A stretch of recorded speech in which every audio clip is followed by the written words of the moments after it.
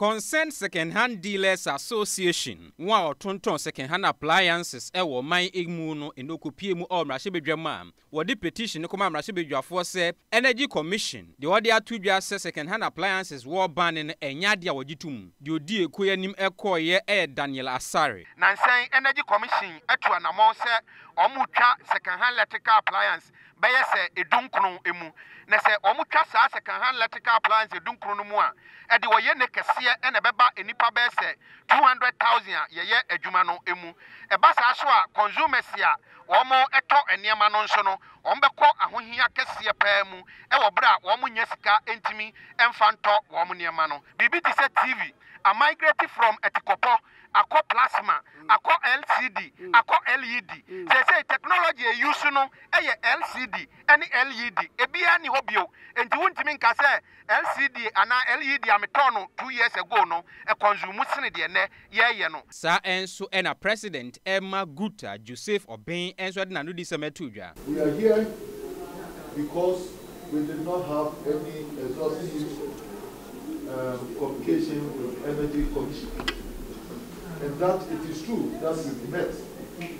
But our meeting did not decide that use electrical appliances were going to be banned.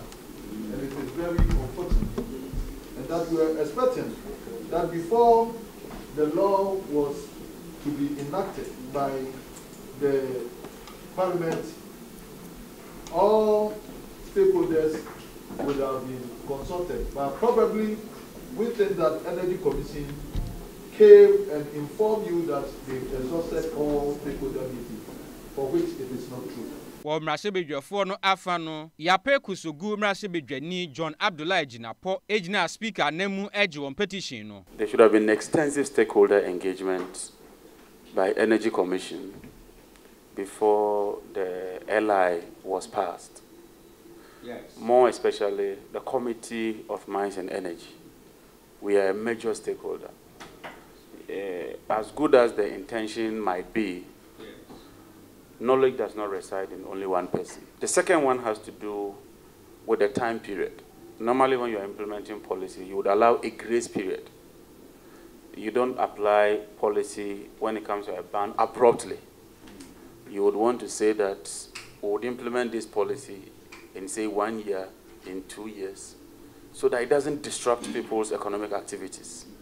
Let me assure you that this committee will do a fair and balanced job. It should come with the counterfacts, and then we will also look at it and see that, look, why are you becoming more European than the people of Europe in terms of clean energy and the rest of it?